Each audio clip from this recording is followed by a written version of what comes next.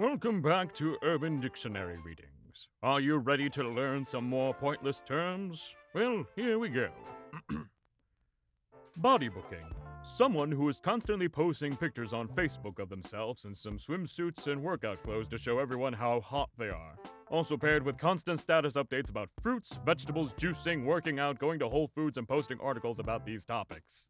This generally annoys the shit out of others, and there are never any comments on the post except for the person's SO, who is equally obsessed and annoying. Gee, I sure am enjoying this green apple carrot protein shake before my 50-mile bike ride in the mountains with my hot boyfriend. Oh, baby, it's gonna be a great day. Can you make some of that veggie soup later? Stop body booking and go eat some goddamn cheese fries! Mitt Romney money. One that has money beyond that of a normal baller, yet pays less taxes than a street pharmaceutical rep or an illegal immigrant. Who that new Lex he be driving? He must got that Mitt Romney money. I sure wish I could have some Mitt Romney money. Cockblocked by Steve Jobs.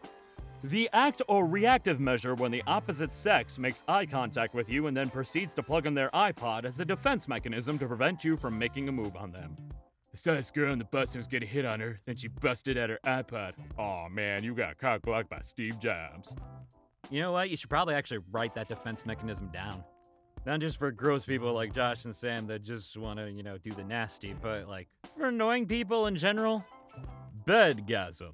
A feeling of complete and utter euphoria which peaks when climbing into a bed at the end of an 18-hour workday, a long road trip, or hours of extremely strenuous physical activity.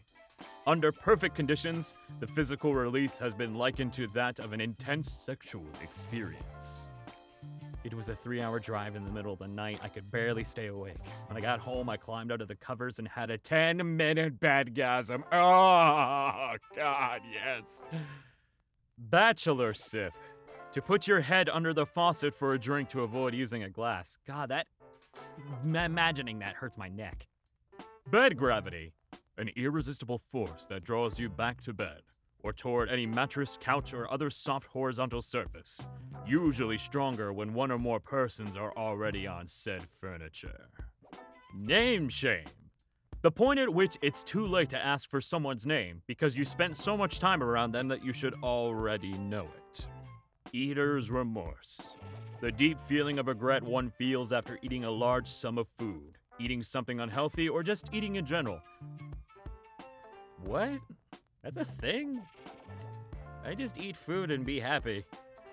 Internest. The cocoon of blankets, pillows, duvets, and comfy things you gather around yourself to keep warm whilst spending long amounts of time on the internet.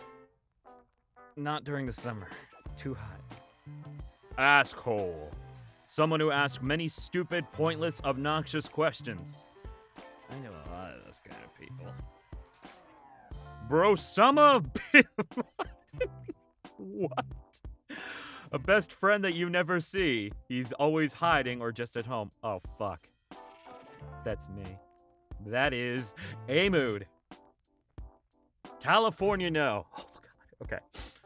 The way rejection tends to be handled by Californians, who are sunny in disposition and less brusque than East Coast residents. Instead of bluntly saying no, Californians say no by avoiding the question, forgetting to respond to emails, and generally postponing the issue.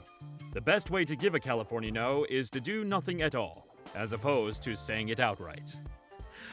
That's one way, but I'm pretty sure there's another way of saying a California no, and it also pairs with a California yes. The other way of saying California no is yeah, no, and a California yes is no yes. My friends in LA, why are you so confusing?